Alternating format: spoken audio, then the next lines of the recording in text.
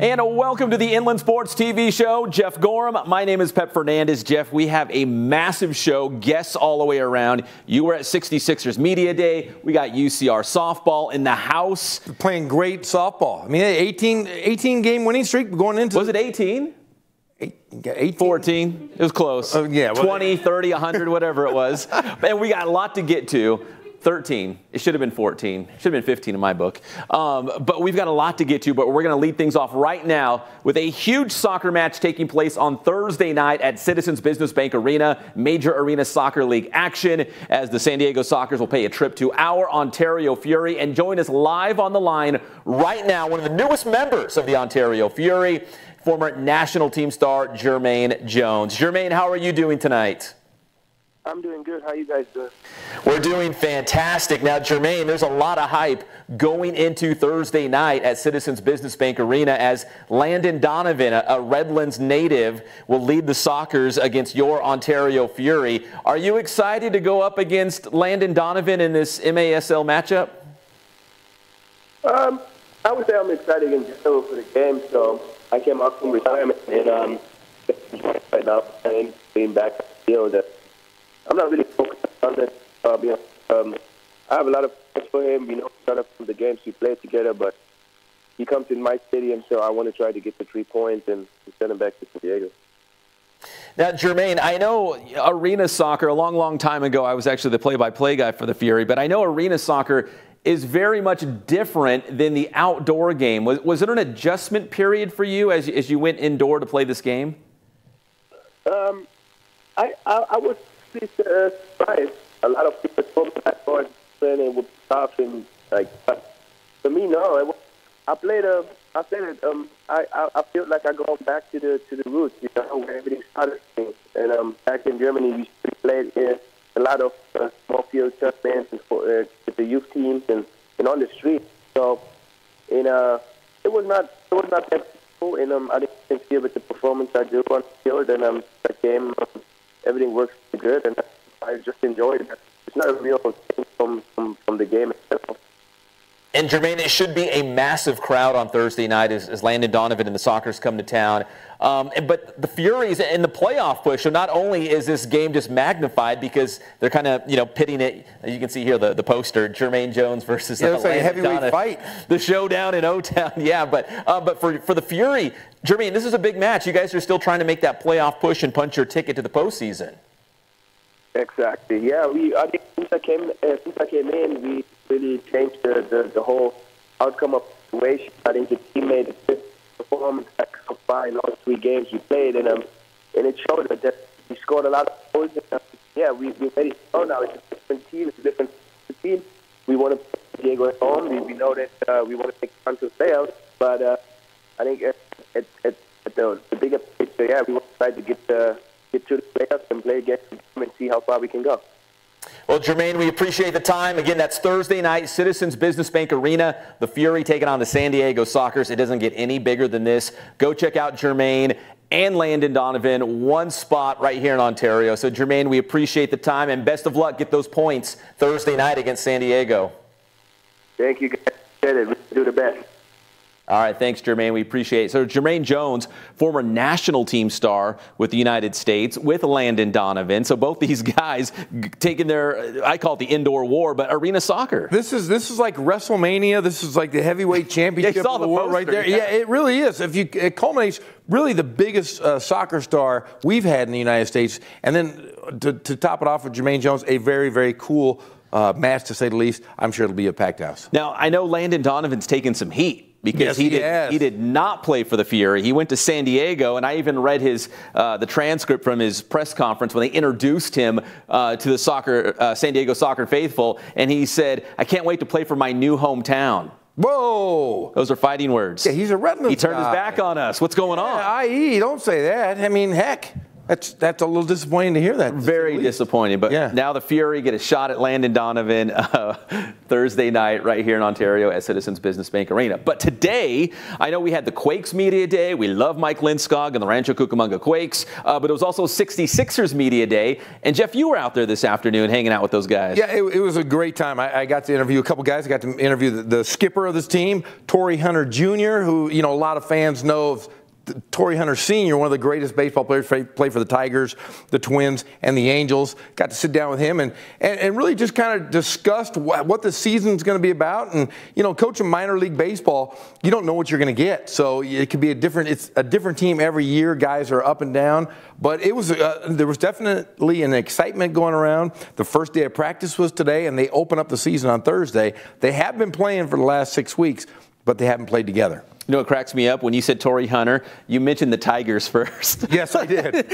Before, I think of him as a twin. I'm sure you think of him as an angel. Of course. And the Tigers as well. So you just saw a little bit of video of a 66ers game, but Jeff was out there today. Let's check out the interviews from not only Torrey Hunter Jr., who was it, Jordan Zimmerman? The great third baseman. Yeah. And the skipper himself. Ryan Barba, right? Yeah. The skipper of the 66ers. So let's hear from the 66ers from Media Day. Obviously, you come from a great pedigree. You're a great athlete. Your father was a great athlete. What are some of the things that you've taken away from your father? Has he worked with you at all in the offseason? Yeah, all offseason. He's my hitting coach, my defensive coach, and everything like that. My mental coach, whatever it may be.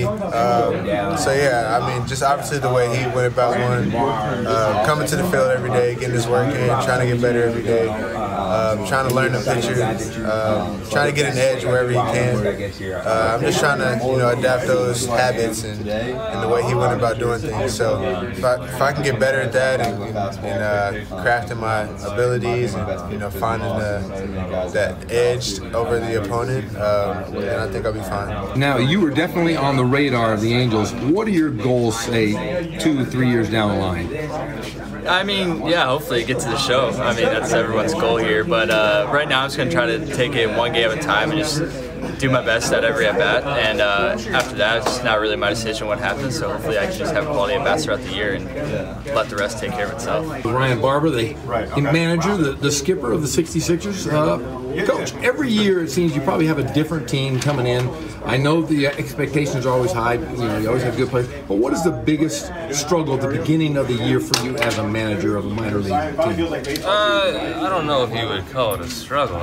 We go out there and again, we're not going to put any expectations on any players. We let them go out there. We have a plan for every single one of them, whether it's on the mound, defensively, offensively, and we kind of just, we let them go out there and do their thing. Inland Sports. So that was the Inland Empire 66ers Media Day. They open the season Thursday night, San Manuel Stadium, and they will take on the Lake Elsinore Storm. But, Jeff, you confirmed today, next Tuesday night, what are we going to be doing? We are going to be doing this show from what is the official name of their San Manuel Stadium. San Manuel Stadium. Yeah. I know you've been called different things. It used to be, was it Lake or Arrowhead? Yeah, Arrowhead, I don't know. But we will be doing the show from the game and looking forward to doing it from the arena or from the stadium. It's going to be a great time. It's going to be a lot of fun. We'll probably end up at a Quakes game too. So if you're watching Mike Lindskog, we didn't forget about you guys. No. We'll be out there soon at the Epicenter Lone Mart Field. But I was actually at San Manuel Stadium over the weekend to check out some Yucaipa High School baseball. And I kind of just stumbled into one of the great pitching performances that we've seen at the high school level. Anthony, go ahead and roll that video. The Yucaipa T-Birds were taking on Carter High School, the county clash in CBL, Citrus Belt League action. Tyson Heaton was on the bump for Yucaipa. If you're a baseball fan, you already know who this guy is. But if you're not, get to know this guy's name. I know Yucaipa has several guys that have made it to the big leagues. He's the next guy in line. Tyson Heaton tossed a perfect game against a very good Carter High School team. The Lions have a very good team. In fact, they've already beaten Yucaipa High School once this season. So for Tyson Heaton to go out there in front of a big crowd at San Manuel Stadium and toss an absolutely perfect game, it was something to see, as Yucaipa is now tied with Carter for first place in the CBL. But it was Tyson Heaton leading the way. He's a great hitter as well. And that was coming off a third place finish at the Boris Classic. Yeah, in fact, I was talking to some high school baseball coaches this morning, and I talked about this game, and I felt a little bit of jealousy. And they said, hey, Yucaipa's been good for 25 years. There's only one school in the entire town. But I'm thinking, hey, the total number of people in Yucaipa doesn't rival some of the high schools that are in Riverside and the Inland Empire. And I said, that is just a great program, a great pitcher, and they have been great for years. But you can't just equate it to being a one school, one town situation, and Yucaipa has always been a juggernaut. They just seem to get it done. The great players coming through. Of course, the reigning CIF Southern Section Division II champions. Now they're in Division I, and they're one of the best teams in Division I, ranked in the top 10 in the latest CIF Southern Section poll. So let's hear from Yucaipa skipper Ralph Grajeda. And I talked to Coach about the game and about the season as well. They've had a very daunting non-league schedule, and the Citrus Belt League is always tough, but they've risen to the occasion. So here's T-Birds head coach Ralph Grajeda. You know, our first year into it and being invited was just an honor in itself, but to see that field of 16 out there, I mean, it was amazing, and for our kids to get through that, I thought it was a great job. Those are some of the best teams in Southern California, if not in the country. We got to find out some things about ourselves. We find out who our legitimate number 3 was, and in Bradley Heacock, and a freshman that we have, Wyatt Doty, on the mound, and we saw a lot of resiliency. There was no days off, and to be honest with you, I thought, you know, a couple different innings go a different way, and we're playing in that final against Shea Serra. So for where we are right now, very proud of them. It was a long week, and yeah, it was a great job. Did a great job this week. We talked about this after the Cajon game last week. Tyson Heaton had 16 punch outs in that game, by the way, but nobody's backing off from us. We're wearing that target. We understand there's no days off. Their approach has been much better. They understand if we get beat, we're making somebody's year. So we're back to the work thing, we're back to the execution thing, and taking each game serious and doing a good job with this. We've kind of done the same thing. I mean, it's a very talented field, Division I, but we haven't changed our approach and effort. Nothing's really changed. I think we can't sneak up on anybody anymore. People know who we are, and because of that, people are going to show up and play us toe-to-toe. So we're ready for that challenge.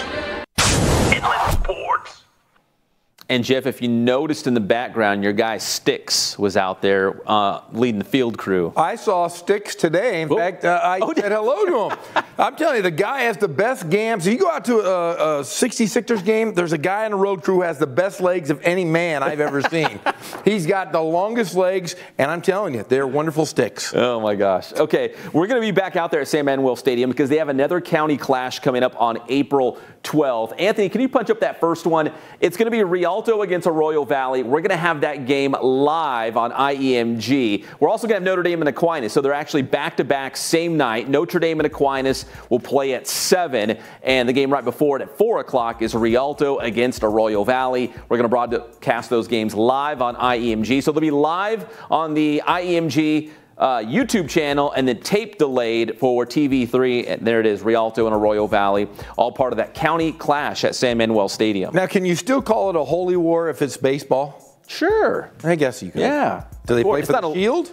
They should. They should. Or a bat, a gold bat. Something, right? Yeah. It's not a league game anymore, but still a huge rivalry. Well, yeah, you know, or you could do, you know, Game of Thrones is coming back. There was like a certain medal that they have there. You could call it like a tough something. What about like a Stormbreaker? You know, see where I'm going, Marvel. All the Marvel nerds out there. I saw where you went there. Stormbreaker. And finally, let's wrap this up. Anthony, we got some pictures of Norco High School. All they do is win. They won again, and they're 18-0. They've allowed 10 runs all season long. All season, Jeff.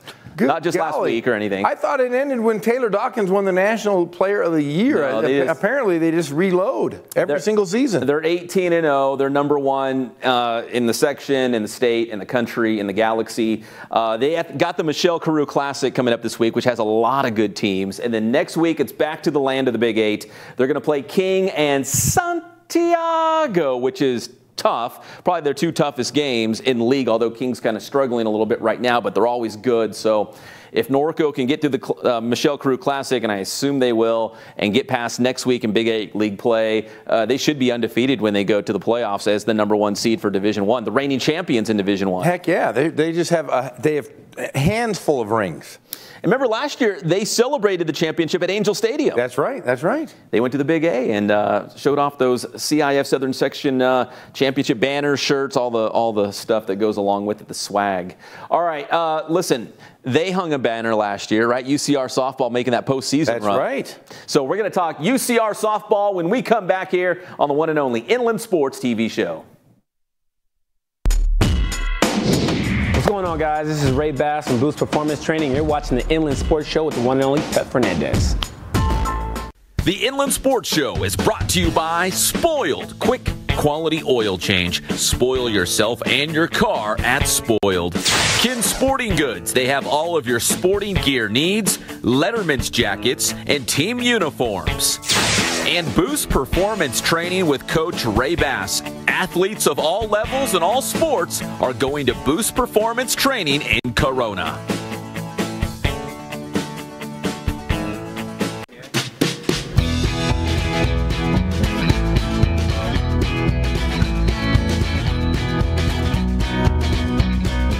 Thank God, first of all.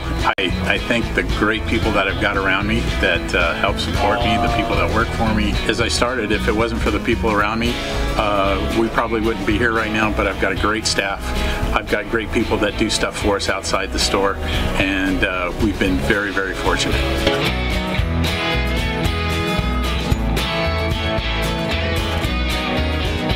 Our service is impeccable, and we just keep trying to get better every year. We can do online stuff for your teams, as well as, like I said, the screen printing, the embroidery. We also have 3 women that do extra sewing for us, like tackle tool on uniforms, or the bling or rhinestones for different shirts for the ladies.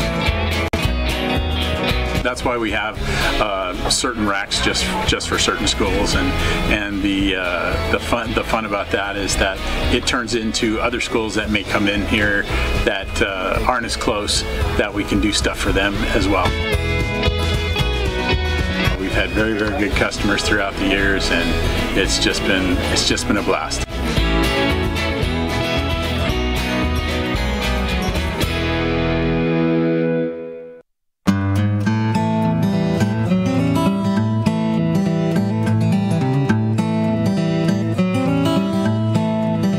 Focus on the customer here.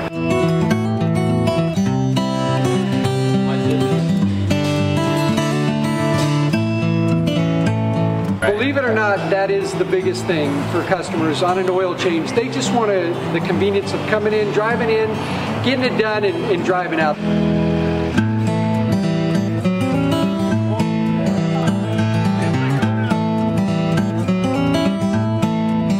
We just greet them, get them going, and they're done in about 10 minutes or so.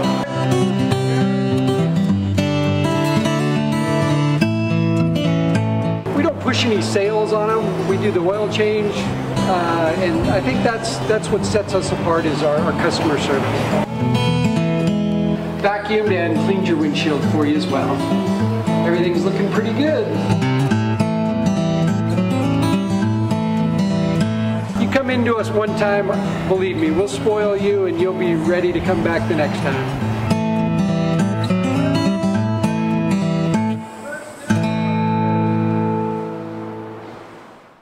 And welcome back to the Inland Sports TV show. We're talking a little UC Riverside softball. Join us live on the set, Brittney Garcia, Melanie Olmos. Thanks, ladies, for stopping by. So right before the show, you were lifting weights? Like pumping iron, or what was going on? In the afternoon. Yeah, we had practice and then weights, and then class. Yeah. So full schedule. We're in the same class, so it was kind of nice. We just kind of came over together. And what class is that? It's actually called Death. Wait, hold on. Are we live right now? A religious study class on death. On death? Yes. So it's like Death 101, or is it an upper division course, like Death It's actually 300? an upper div course, yeah. Death 300. So there you go. You want to know about Death? I won't go too far into it, but yeah, but what do you learn? I think it's like the experience before death and like what kind of like thoughts you're going through, I guess. I don't know.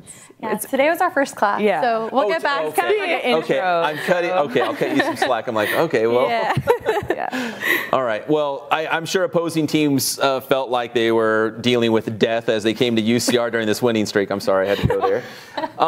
But this team is playing very, very well right now. Melanie, let me start with you. What was it about this winning streak and then able to take the series against Cal Poly as you open up Big West Conference play? It seems like this team has gotten better maybe as you got closer to conference play. Yeah, we definitely took it one game at a time. We didn't look at the bigger picture. We just stayed in the moment and knew that each game mattered. So let's just play it, give it our all each game, and that's what we did. And Brittney, you were part of the team that reached the postseason last year, which is so awesome for UCR softball. There were some returning players from last year's team, but does this year's team feel different? Did you feel like the expectations were different after making the postseason last year? It was definitely a big eye-opener just because we had so many newcomers this year. Like almost half our team is newcomers, so a lot of rookies. But we have a lot more raw talent, I feel like, this year. And it's really exciting to see how they grew within a couple of months and just from winter to spring. But yeah, I'm really excited to keep moving up with this team. And Melanie, you start at Grand Terrace High School, which is maybe 2 miles from UCR. I mean, it's literally your backyard. Literally. I know you started your college career at Oklahoma. Now you're at UCR. Is it pretty cool to be playing in front of family and friends and wearing the the UCR blue here? Yeah, I love it. I love repping Riverside and getting a chance to see all my family and friends and old coaches come out and come to my games. It's the best. And Brittney, are you guys finding different ways to win? I look at the box score, and sometimes there's like a ton of home runs or a dominant pitching performance, and I'm like, I can't wrap my head around what kind of team this is. I mean, how would you describe what's going on? I almost think like we're really focused on winning each inning this year. So it's like, our coaches are super on us about, okay, we got to score 2 runs this inning, or we got to do this inning, and shut them down if they score or whatever. But I think that's like our new kind of motto this year is taking inning by inning instead of looking, we have to win Big West, but we have to win every game in order to get there. So kind of chunk it down to just smaller goals, like inside the game, and if you win those. And Melanie, whether it's in the circle or at the plate, I feel like you're just feeling right at home here at UCR. Can you talk about your season so far? Yeah, it's fun playing, and I'm just there to do whatever my team needs me, whether it's at first, pitching, hitting. I'm just there in the moment, and whichever way I can contribute to them, I will. So, yeah. Now, I could be wrong, but has there just been a crazy amount of home runs this season, or am I just wrong? Do you guys always just hit a lot of home runs? I just haven't noticed. There's definitely this is like, since the 4 years I've been here, this is the most like we've ever had in like so far. So it's actually really exciting. And you guys you spend a lot of time in the weight room, right? Yes. And that was one thing that we definitely switched up this year was weights. Like we were really focused on getting bigger and stronger. So the weight room and Death 300 equal a lot of home runs this season for UC Riverside softball. So now you have Long Beach State, your next Big West series. Really, if you can win, 2 out of 3 in every single series, you're going to be in good shape at the end, right? As we kind of look at smaller goals instead of the big goal of winning Big West. I mean, is that safe to say? Like, if you can take 2 out of 3 in each series, you're going to be in good shape at the end? Right. Big West, it's a really tough division, and every team we play is really good. So we're just going to go out there and give it our best and hopefully take the series and see what happens.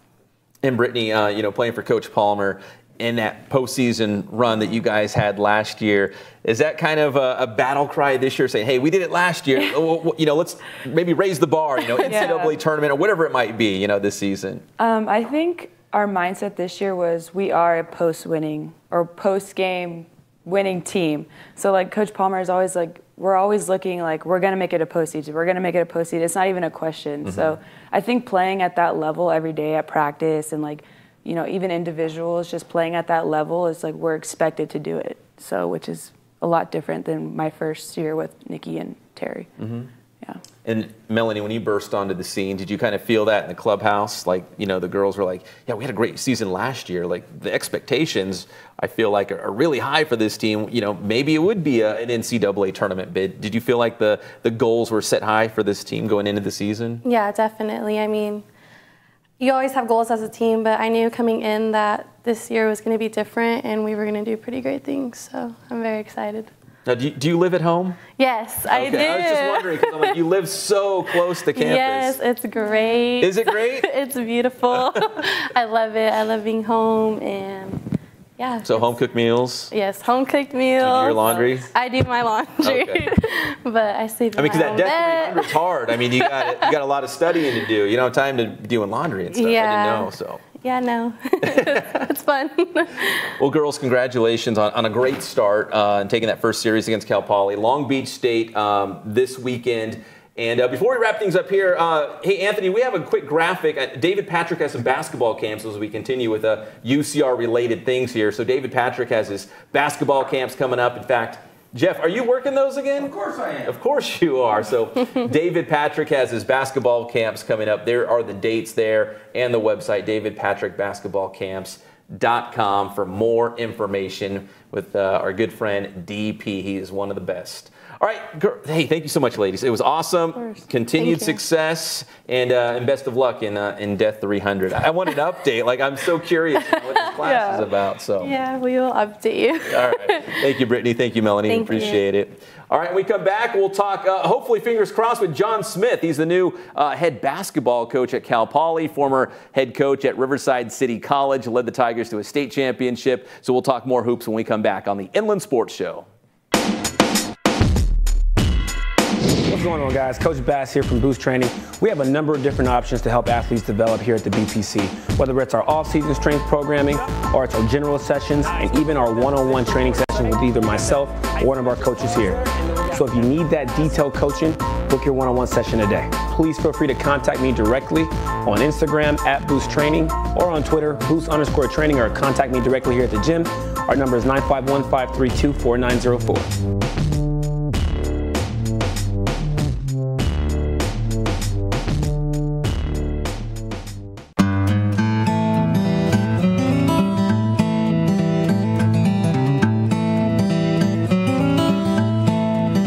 Focus on the customer here.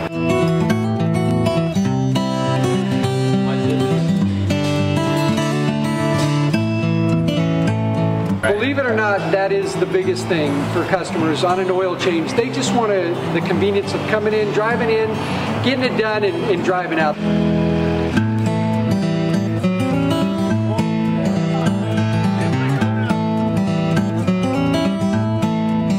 We just greet them, get them going, and they're done in about 10 minutes or so.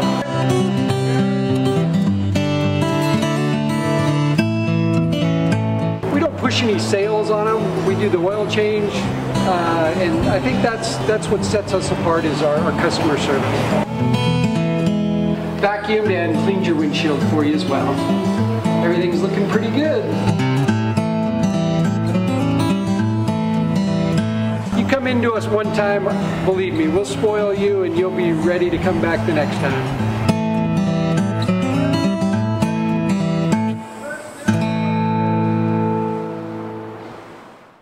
The Inland Sports Show is brought to you by Spoiled. Quick, quality oil change. Spoil yourself and your car at Spoiled. Kin Sporting Goods. They have all of your sporting gear needs, Letterman's jackets, and team uniforms. And Boost Performance Training with Coach Ray Bass. Athletes of all levels and all sports are going to Boost Performance Training in Corona. And welcome back to the Inland Sports TV show. We're live. My chair was short.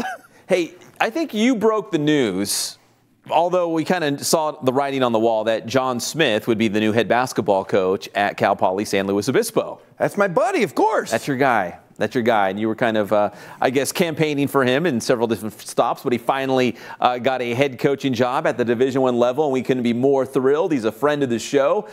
John, welcome to the show. How are you doing tonight, the new head coach of the Mustangs? I'm doing well. What's going on, guys? Can you hear me?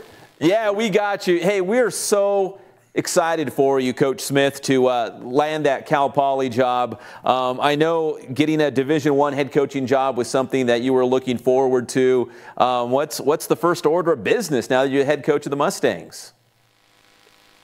Just to try and make sure that these guys are just excited as I am. You know, it has long coming.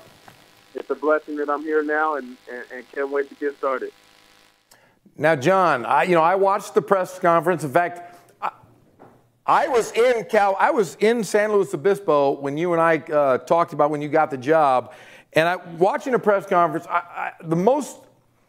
the best thing I took away from that is that you thanked your family first, and you have one of the best families of anybody, not just in the Inland Empire, in the entire world. Your daughter's an outstanding player at UC Berkeley. Your son was a great player for you at Cal State Fullerton. Your youngest daughter is now a blossoming player. But I want to say the one thing that stood out the most was that you thanked your wife. And your wife, it takes something to be a coach's wife. Can you tell us a little bit about that relationship that you have with your wife and how wonderful she has been a foundation for you? Yeah, like I said in the press conference, it takes a special person to be a coach's wife, and Kelly by far is in the Hall of Fame of coaches' wives. I mean, the sacrifice, the dedication, the support is unbelievable, and she has the personality to be the first lady of the country, let alone the first lady of Cal Poly men's basketball. The community here has already embraced her. She's just so instrumental in everything that I'm doing, and I can't thank the Lord enough to have such a beautiful spirit and beautiful woman right next to me doing what I'm doing. Well, Coach, this is a true story. Jeff and I have had conversations about if we lived anywhere else, where would we want to live? And I think for Jeff, too, like San Luis Obispo was like on the top of our list. It's beautiful up there. It's such a wonderful place to have a family. Are you excited not only locale, it's a great place, but to run your own program, finally get a chance and put your stamp, your brand of basketball, on the court and see what you can do up there with the Cal Poly team that, struggled last season, but they've had some success in the past? Yeah, being in this part of the country is unbelievable. Like you said, the Central Coast is phenomenal. But being at Cal Poly, the high academic institute that it is, there's a lot to sell to a recruit, and you don't have to sell. I mean, you get the #1 academic institution, I feel, in the state of California, in the greatest place in California. I mean, it's picturesque every day that I wake up. I can't pitch myself enough to believe that I'm the head coach here.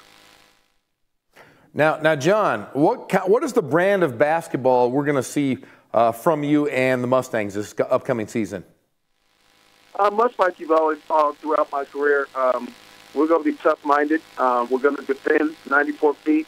We're not going to concede a basket. We're going to share the ball. We're going to play fast. We're going to try and just make sure that we are moving the ball top side, and put some pressure on the defense to defend the whole floor, not just one part of the floor. So we got some work to do to get implementing that system, but I'm happy that I'm here early enough to get it started. Well, Coach, we appreciate the time. Thank you for checking in. We're excited for you. We're going to be cheering you on every game, except for maybe 2 of them throughout the season. But every other game, hey, Coach, we do want to see you successful. We're very excited for you. And I know Jeff's a very long-time friend, and I know he's been personally very thrilled to see you get this position. Yeah, thank you. I appreciate you guys the whole time. And I need to speak one person also. There was a human being that wrote a letter of rest for me, and that's Tamika Stone. And I thank the AD at UCR. She has been phenomenal in helping me get here as well. All right. Thank you, Coach. We appreciate the time. Let's do this again soon. All right. Good luck, John. All right, that's John Smith, the new head basketball coach at Cal Poly San Luis Obispo, won a state championship at RCC, deep Riverside roots, and now he gets to take over his own program. Yeah, and remember, he was the head coach at Valley View, and then it was the head coach at College of Southern Idaho, and then was the head coach at San Bernardino Valley College, which they took him to the state championship playoffs there. and then won a state championship at Riverside. Only one other coach had done that, and that's the great Jerry Tarkanian, whom John played for at UNLV. So it all comes full circle, and I can't wait to see him get his own program and get it going at the D1 level. Did you write his bio? Like, you know everything about him. Hey, we used to play in the sandbox together, for God's sake. No joke. I mean, when we were little kids, I remember going to basketball camps with him, you know, 2nd and 3rd grade, driving our bikes around Riverside just trying to find pickup games. John Smith has been one of my dearest and closest friends my entire life, and I just knew he would be at the pinnacle of success at the basketball level, and I couldn't be happier for him. You should be his agent. I should be. You should be his agent. Nobody knows. Nobody knows. I should come out of retirement and coach with him. No. You thought about it. You thought about it. I didn't think about it. No, that's not happening. All right, real quick before we wrap up this segment, Anthony, punch up the graphic. We got All-Star basketball coming up this Saturday. It's the best of the best girls basketball All-Star game at Arroyo Valley High School. A lot of the best players in the Inland Empire will be there. Southern California. I heard there's even some players from Arizona. So it's going to be a big, big showcase. We'll have it live on IEMG. It's the best of the best All-Star game, Arroyo Valley High School. I guess they used to have it a couple years ago. It went away, and now it's back. The